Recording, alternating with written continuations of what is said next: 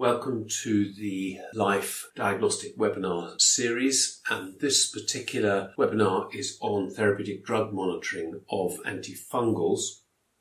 Today we're going to go over the basic principles of why we need to do therapeutic drug monitoring and which methods are available. We'll then deal with the particular drugs for which this is most appropriate, particularly itraconazole and voriconazole amongst the azoles, and then separately flucytosine. So our learning objectives today are to understand the need for TDM when prescribing itraconazole, voriconazole or flucytosine, to be familiar with their main indications, the formulations and the relevance of those for TDM dosages and key pharmacokinetics. It's also important to be familiar with the side effects and whether they're related to drug levels and what dose adjustments are recommended in patients who have high or low levels. And we'll also summarize and show you some full details of TDM methodologies, in particular a mass spectrometry measurement, but there are other methods which we won't show you in detail, but we'll discuss briefly. So there are many antifungals on the market. The last licensed antifungal in Europe and the States is itraconazole, and the drugs we're going to talk about today, flucytosine, was developed in the 1970s, itraconazole approved in the early 1990s, and voriconazole in 2002. So what are the main arguments for undertaking a therapeutic drug monitoring?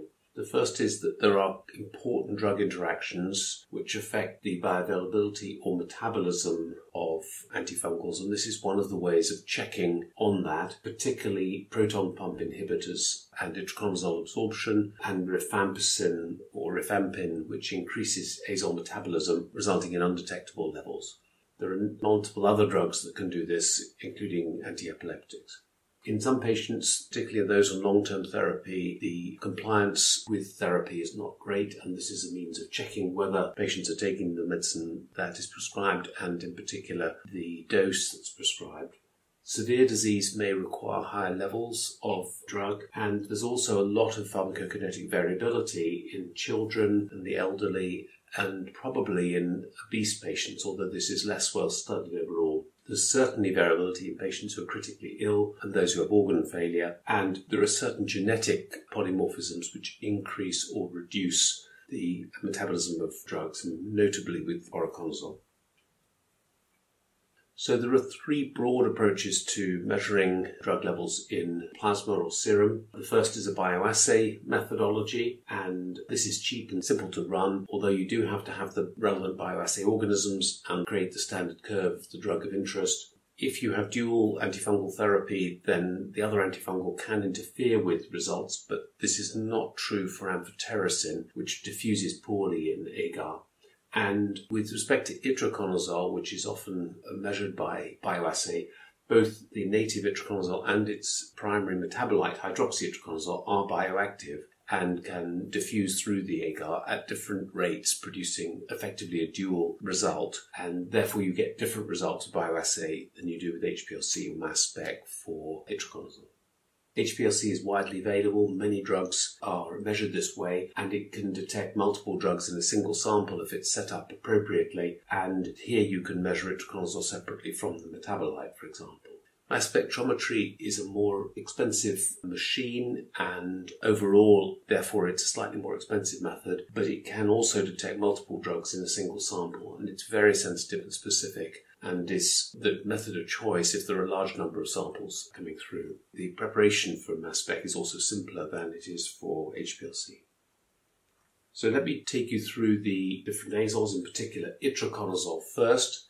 So this is a second generation azole. It's a synthetic triazole. The molecular weight is on the high side for most drugs at 700, and it's structurally fairly similar to ketoconazole and quite similar to posaconazole. And this produces some common features with regard to its metabolism, although not all of them.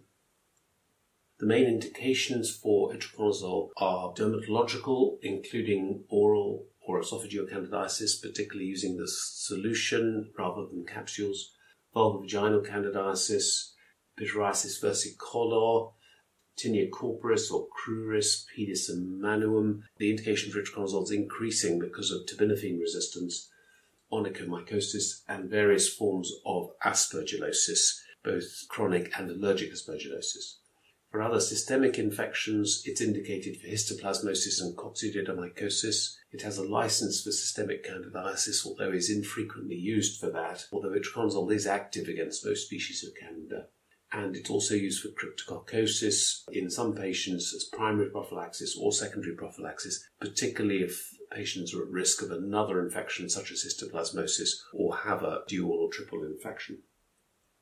The therapeutic drug ranges that are recommended for itraconazole with HPLC levels are more than 0.5 and more than 1 if you have a systemic infection.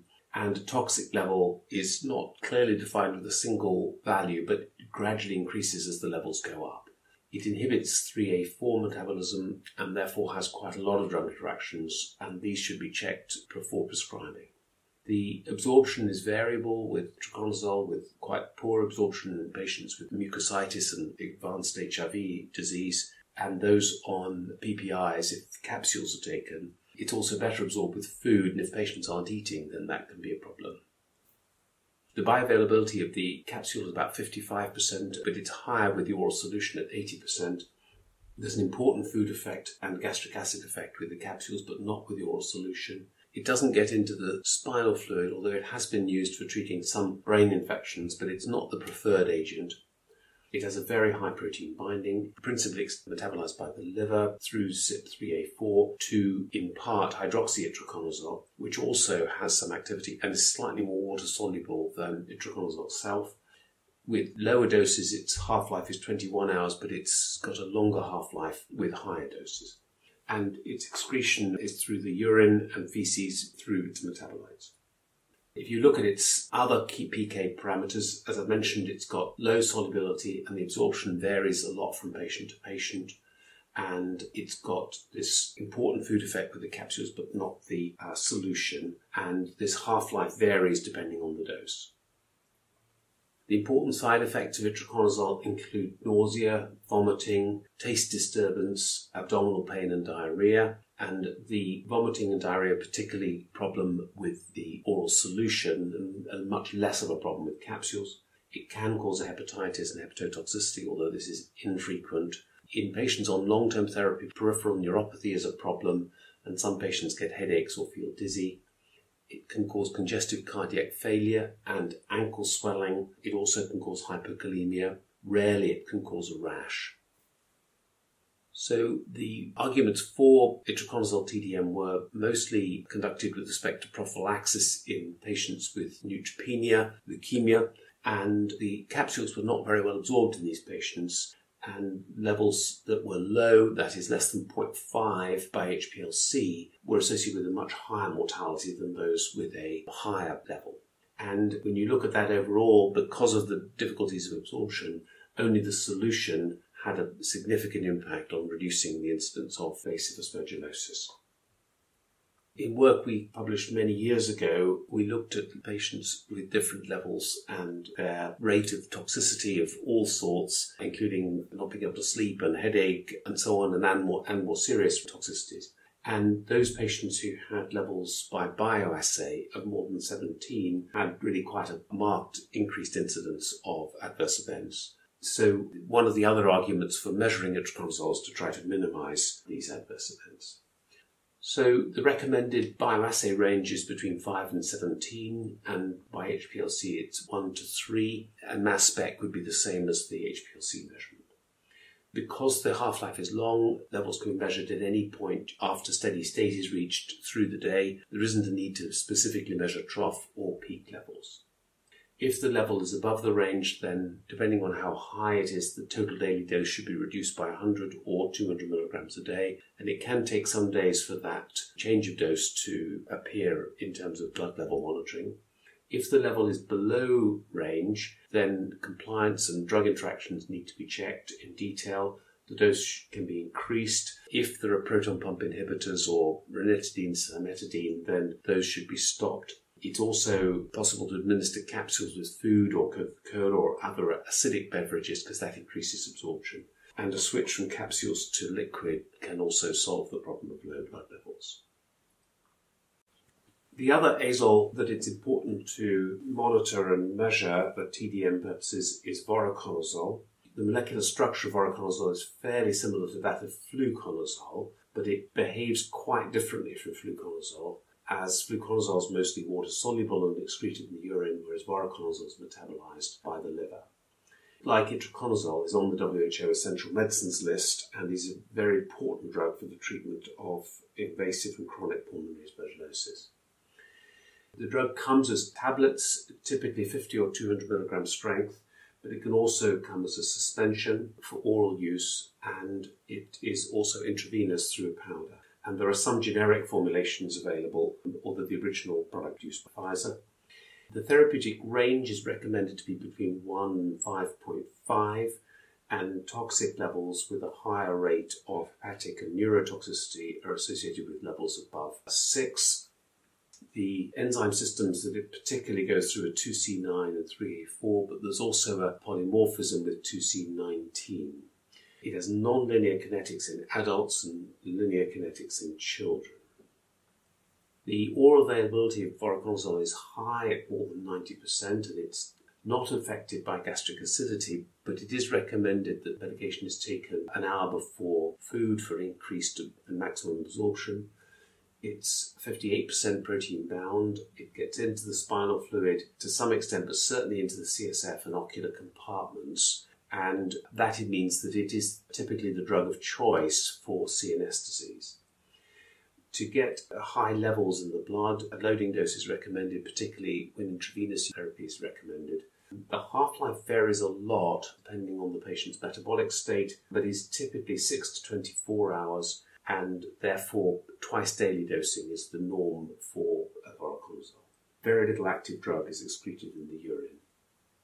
So it's metabolized through the 2C9, 2C19 and 3A4 systems, and in particular 2C19 is an important genetic metabolizer, and some patients are slow metabolizers and others are fast metabolizers. So in addition, patients who have cirrhosis or have drunk too much alcohol may be slow metabolizers of this drug, and very old people are also slow metabolizers of the drug.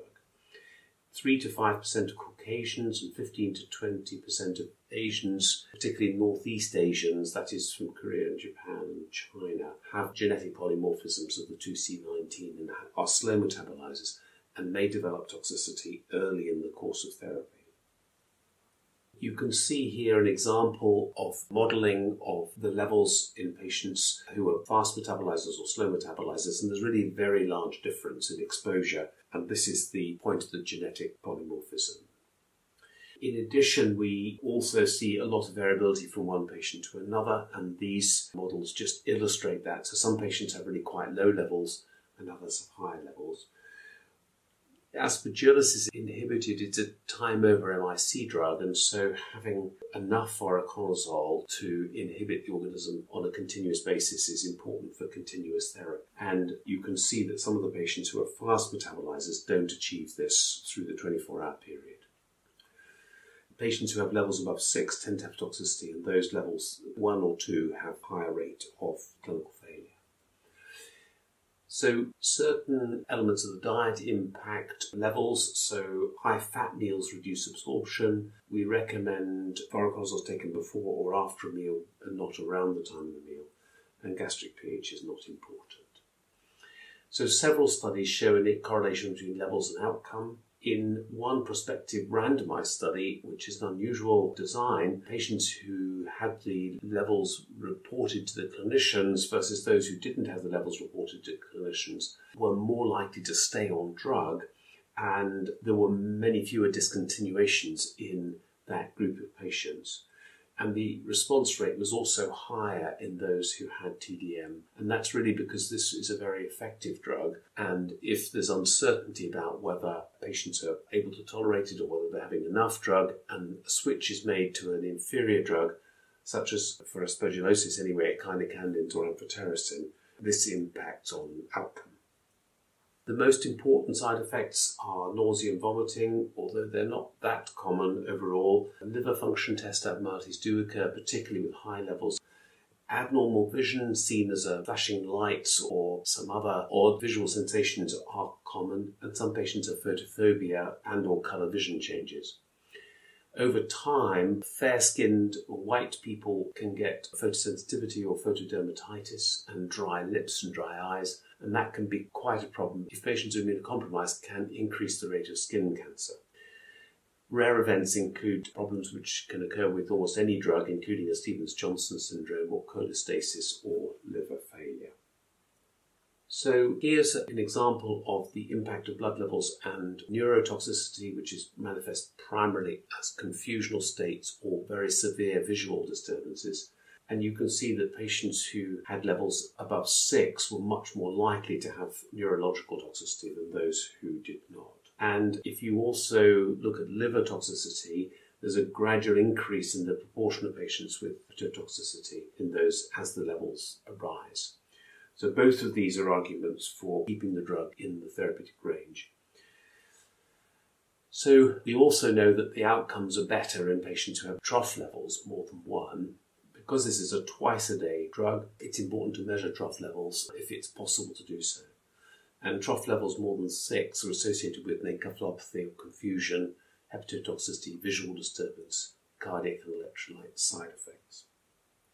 So who actually should have voriconazole TDM? So for prophylaxis, for which it doesn't have an indication, levels should be more than 1. And we normally recommend a trough concentration should be measured within the first 7 days after initiation of therapy. It's important to try to re-monitor voriconazole levels if other drugs are stopped, particularly those that interact substantially. Some patients don't take the therapy very well, and then there are also concerns about GI absorption in some patients and potential laboratory or clinical manifestations, so patients with confusion or liver abnormalities, to ascertain whether those are due to the drug or some other problem. It helps with whether to stop the drug permanently or temporarily. So the level should be more than 1 to maximize efficacy, and if patients have very severe infections, particularly CNS infections, then more than 2, and try and keep the trough level less than 5.5 to minimize toxicity. If the level is above the range, then the general recommendation is to reduce the dose by 50%. If the levels are very high, that is more than 10, then consider an alternative antifungal or skip 1 dose and then reduce by 50%. If the levels are below the range, then obviously compliance and interaction should be checked and the dose should be increased up by 50%, so 50 or 100 milligrams twice daily if the patient's on oral. So a common change of dose is from 200 milligrams twice daily to 250 milligrams twice daily. If the patient's on a very high dose of 350 milligrams twice daily or more, then increasing the dose usually ends up with neurological toxicity, which can be motor or sensory. The dose should be also checked in the 5 days of a change in dosage, because that's important to get the dose right, given that the drug is not linear in adults. Now I'm going to move to the other azoles and introduce the LCMS assay, etc. Voriconazole suspension is not associated with adequate absorption in some patients, and it's advised to give this with a fatty meal, and therefore it has been of value to measure voriconazole levels in patients on the suspension. There's very little data on high levels of voriconazole and toxicity, but our own experience suggests that patients with levels above 3 are more likely to get some side effects. The voriconazole tablets are better absorbed than suspension, and therefore there is much less concern about low levels, although even in some children and some stem cell transplant patients there may be low levels in occasional patients. But it may be possible to reduce the dose if TDM is done and the patients have adequate levels. There's no guidance at the moment about his voriconazole level and TDM. So now we're going to introduce and show you a video regarding an LCMS assay for measuring all azole levels in the same assay. This has been published and it is quite a useful technique for labs with the relevant capabilities. The combined azole assay measures the level of the antifungal agents voriconazole, voriconazole, itraconazole, and hydroxyitraconazole in patient plasma samples by liquid chromatography tandem mass spectroscopy. The analysis is undertaken to determine azole levels in patients receiving the drugs for treatment or prophylaxis of fungal disease. The results are highly specific and are not influenced by the use of antifungal combination therapy. This procedure is carried out in polypropylene 96 deep well plates. Polystyrene or polycarbonate plates must not be used. Timings are non-critical and will not affect examination results. Before you begin, ensure the daily mass spectrometer maintenance has been carried out on the mass spectrometer to be used. Collect your quality controls and standards from the fridge or freezer and print out a worksheet from your data capture system. External standards and quality control material can be purchased commercially and made up according to the manufacturer's instructions. Internal standards of D3 voriconazole, D5 posaconazole and D5 itraconazole should be made up to 1 mg per milliliter in methanol. These are stable for 5 years in the freezer and can be diluted to create working internal standards as required. Inclusion of these standards mitigates against any matrix effects that might alter the ionization efficiency and adversely affect accuracy and sensitivity. A working combined azole internal standard, D3 voriconazole at 0.2 mg per litre, is made by diluting stock D3 voriconazole 1 in 5,000 in methanol. 1 mg per litre of D5 posaconazole and D5 itraconazole are made by diluting the relevant stock solutions 1 in 1,000 in methanol. D5 posaconazole is used as the internal standard for hydroxyitraconazole. Working internal standards can be stored in the fridge and are stable for 12 months. To start the assay, label the plate. Follow the printed workout sheet. Write the well number to be used on the worksheet, starting with the standards, followed by the quality controls, and finally the patient samples. Vortex mix the standards and quality controls. Invert the patient samples and pipette 25 microlitres of each into the appropriate well.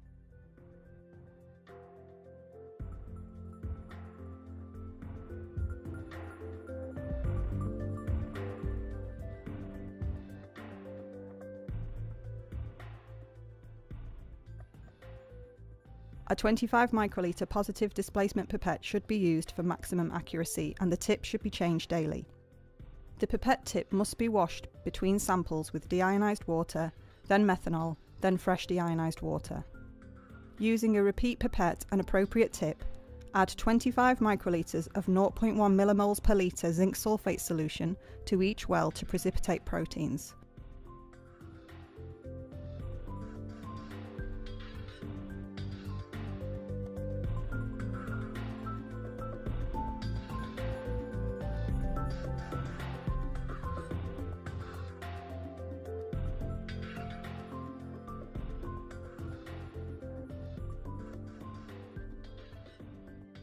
Followed by 100 microlitres of combined azole working internal standard for further protein precipitation.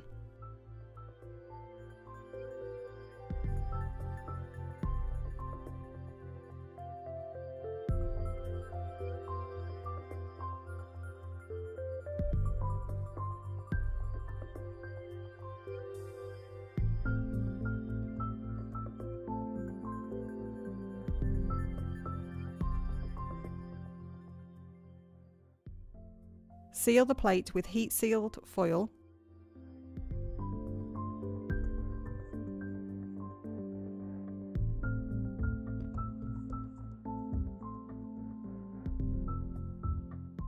And rub over the surface to ensure that the seal is complete.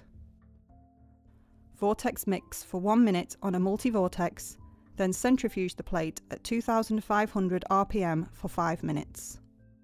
Place the samples in the auto-sampler of the liquid chromatography unit, ensuring that the correct mobile phases are loaded. Mobile phase A1 is made up of 2 millimoles per litre of ammonium acetate with 0.1% formic acid by volume in deionized water. Similarly, mobile phase B1 is made up of 2 millimoles per litre of ammonium acetate with 0.1% formic acid by volume in methanol.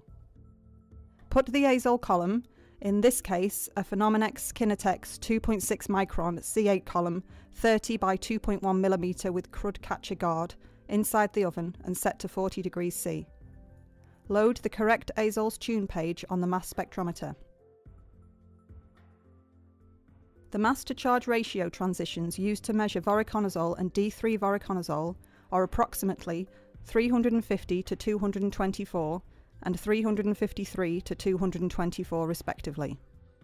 The mass to charge ratio transitions used to measure posaconazole and D5 posaconazole are approximately 701 to 127 and 706 to 127 respectively. The mass to charge ratio transitions used to measure itraconazole and D5 itraconazole are approximately 705 to 392 and 710 to 397 respectively. The transitions used to measure hydroxyitraconazole is approximately 721 to 408. D5 posaconazole is used as the internal standard for hydroxyitraconazole. The run can be analysed and reported against the internal standards. After the run, post-analytical checks should be done by a senior laboratory scientist. The quality control values should be recorded to check that the run has passed, and equipment maintenance records should be kept. This is best practice for column and assay care, and should include back pressure on the UPLC, area for the top standard, and retention time. Once these checks are complete, the data can be entered into your hospital system to be reviewed by clinicians.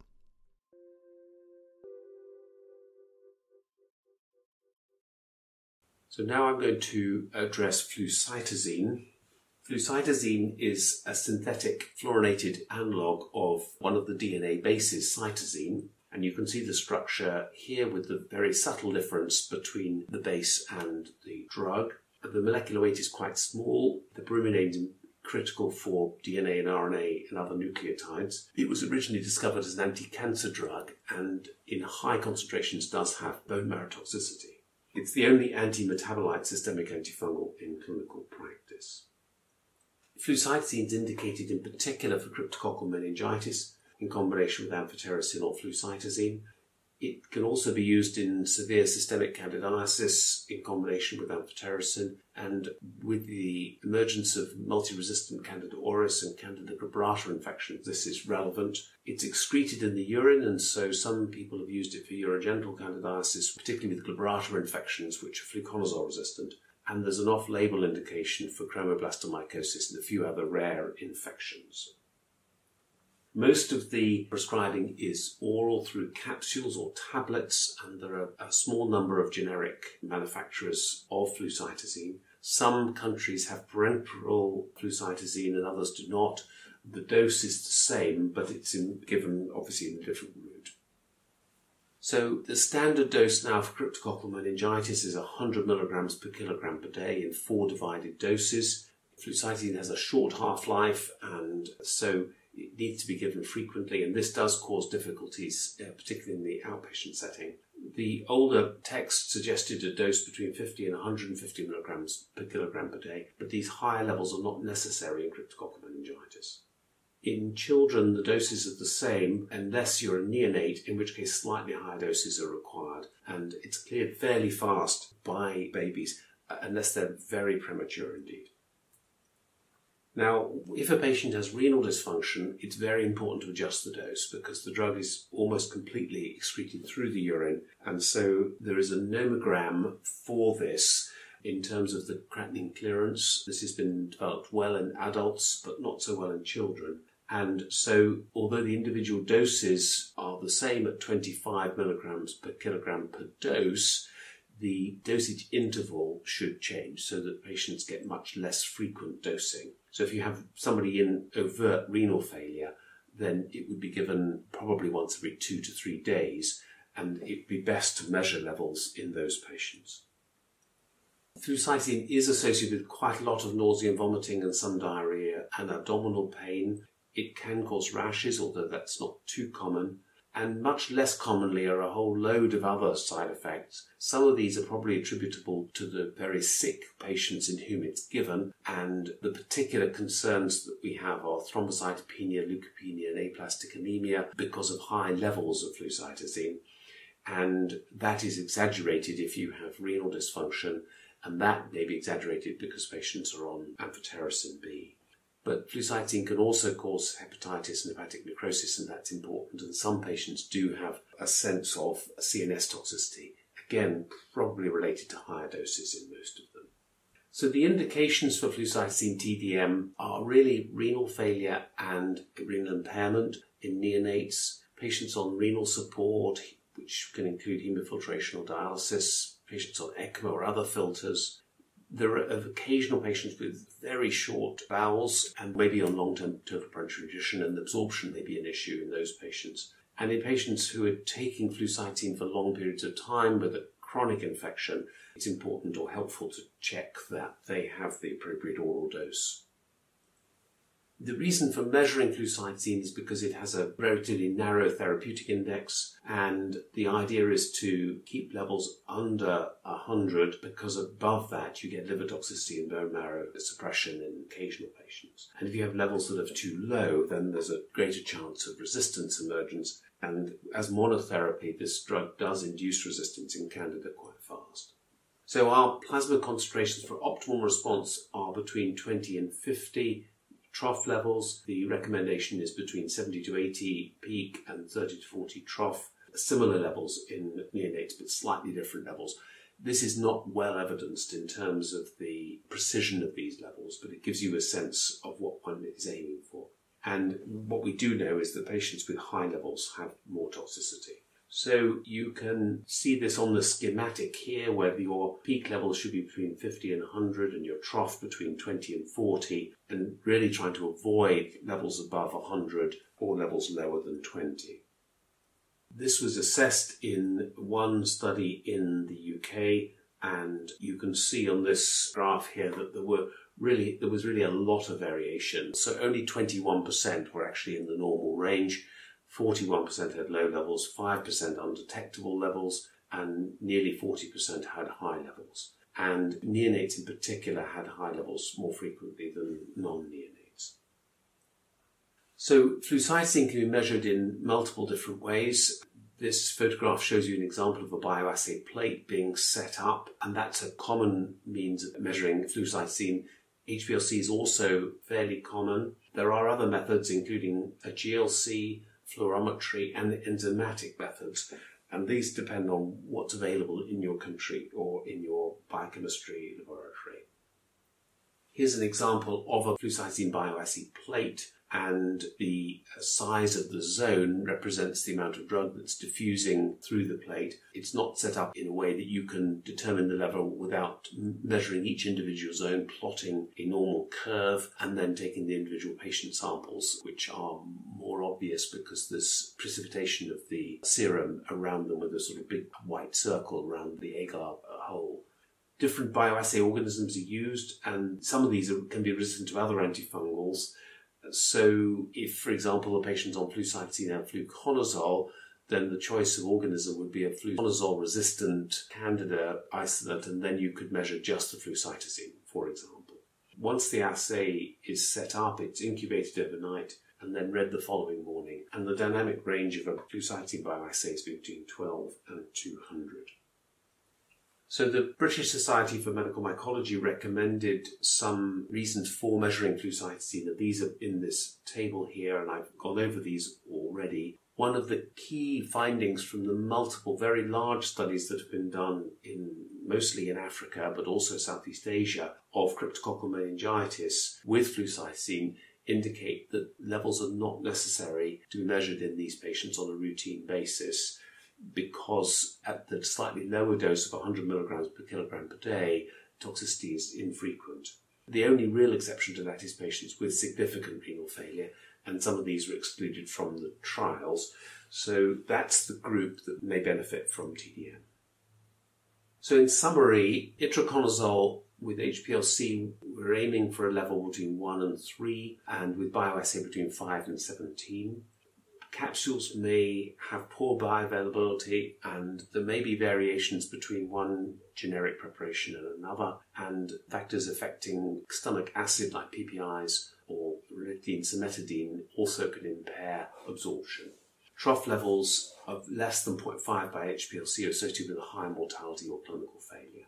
With voriconazole, the target trough level should be between 1 and 2, and more than 2 for severe infections. It has non-linear kinetics in adults, and there are slow metabolizers who have much greater exposure because they're a slow metabolizer. TDM also gives better responses and fewer discontinuations of therapy, and levels more than 5.5 are associated with neurotoxicity and hepatotoxicity. So with voriconazole, it's important to measure levels early in the course of therapy, and particularly from changing from IV to oral or with a change in dose. The target trough level for flucytosine is between 20 and 40, and levels above 100 should be avoided. The dose should be adjusted for renal impairment anyway, and TDM is recommended for patients with renal failure, neonates, dialysis, and those on various other forms of renal or other support such as ECMO, in patients with short bowel syndrome and those with long-term use.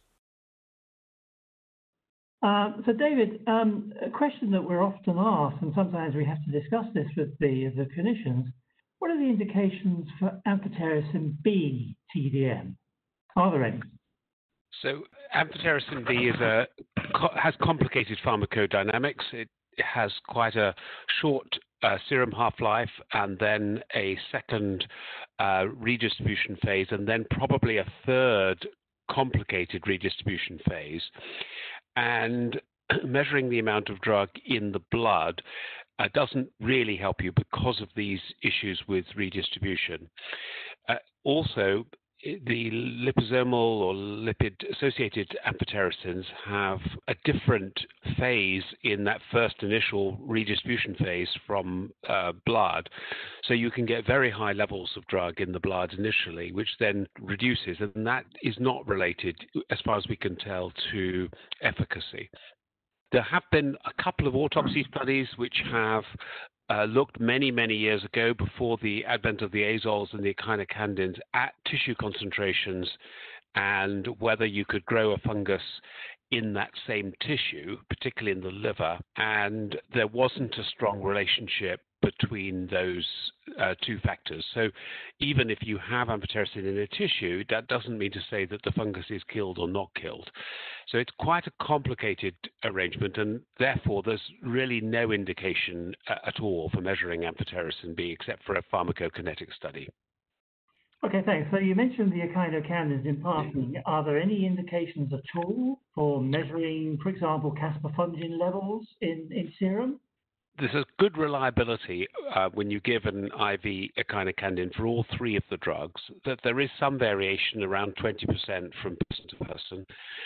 And there's some indications that patients who are very overweight or obese require higher doses of these drugs.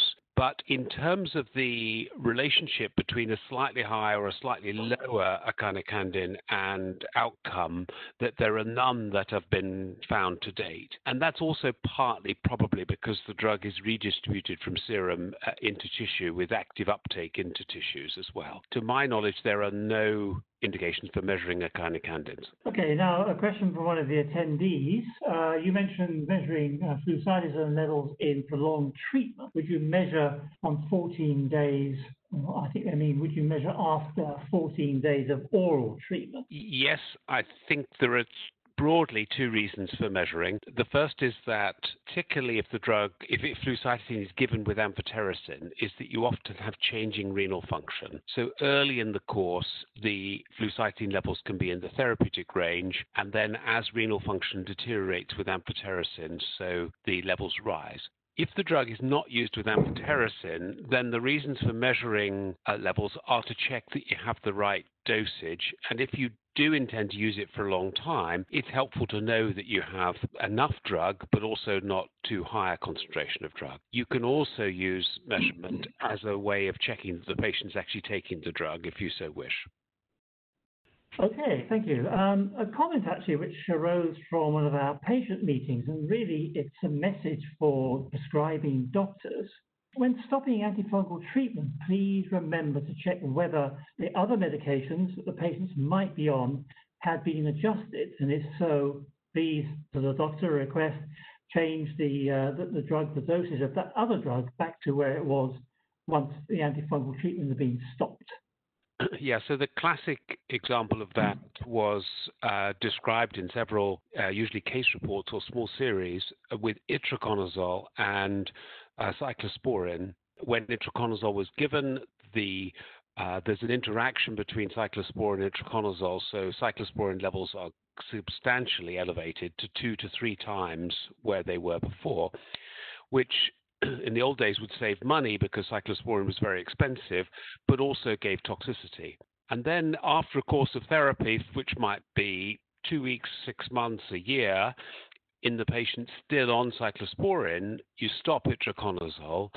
That interaction then goes away, and then the patient may end up with too low a concentration of cyclosporin and rejection. And so it's important to evaluate cyclosporin levels at weekly intervals when a nasal antifungal is stopped, because it will need a dose increase at some point, usually at 2 to 3 weeks after stopping the drug with itraconazole and earlier after voriconazole.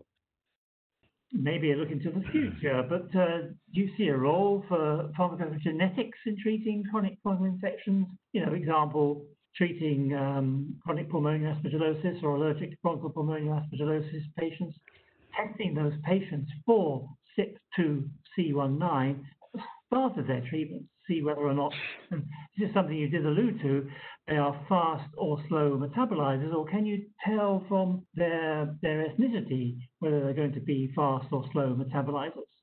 So this particularly pertains to voriconazole, and the slow metabolizer phenotype, which is a 2C19 phenotype, is found particularly in people from Northeast Asia, in Korea and Japan, and probably China.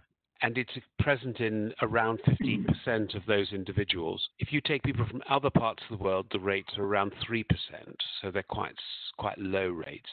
So yes, if you were going to use voriconazole, it would be possible to measure that 2C19 SNP and work out what dose to use. However, you can also infer that by measuring the actual drug.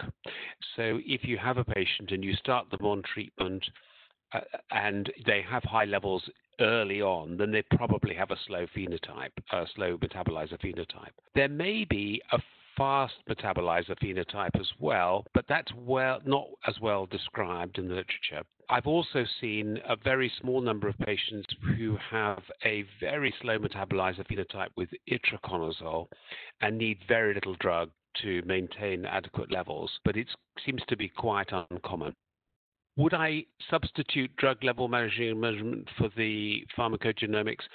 Probably not, because it would take longer to do the pharmacogenomics assays, and most clinical labs don't offer them. But if it's available, then it would be a helpful thing to do, particularly in patients who might need voriconazole, particularly at the beginning of a leukemia treatment or transplant therapy.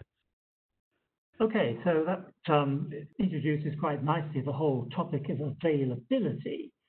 So most of our experience, if you like, in the Western world is based on mass spectrometry. I seem to remember a few years ago there was a paper on the development of an enzymatic ELISA-based system for voriconazole, and I am aware of the fact that there are quite a few ELISA systems for other therapeutic agents. Where are we with antifungals? Anything more to report about the development of ELISA methods for antifungal TDM? I know of only one, and that's a voriconazole ELISA method with a small company in the US called ARC. And I think there's one paper published about it, and it had a good correlation with other standard methods of measuring the drug. The limitation is trying to produce an antibody to the drug which has got enough avidity and is reliable. And that has been why it has been difficult. And it is difficult to generate antibodies to itraconazole and voriconazole and posaconazole. But this company clearly have achieved that, which is good. And that is an alternative way of approaching the problem, yes. Okay, a very broad question. How accurate do you need to be when timing the trough measurements, taking a sample for a trough measurement? So for itraconazole, posaconazole, and if you want to measure itraconazole, it doesn't matter at all. because they have a very long half-life, these drugs. And so you need to take a random level at about 7 to 14 days into therapy and check at that stage. If you give a loading dose, then you can check earlier. With voriconazole, it's desirable to do a trough level, and it's very important with flucytosine to do a trough level.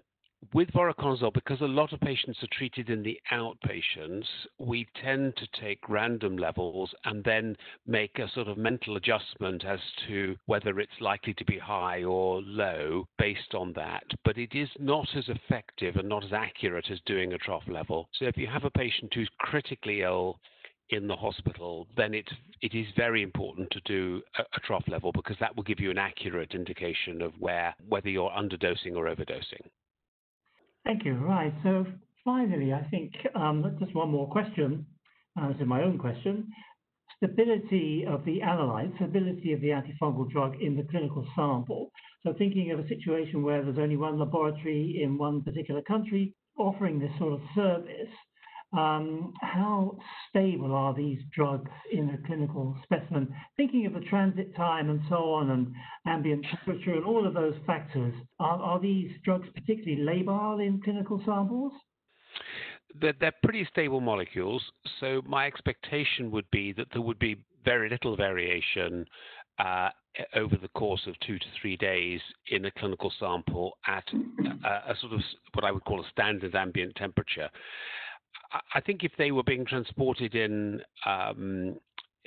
Saudi Arabia or across Death Valley in California at 50 degrees C for several days, I think that might not produce the right answer. But to be honest, that hasn't been studied carefully. And I still would expect most of these drugs to be relatively stable for a small number of days. They're certainly stable in the fridge for some period of time. Thank you very much for your attention. There are various other resources that you can access, including on the Life website and YouTube, multiple other videos which would may be helpful to you, and also a microscopy course that may be valuable for you.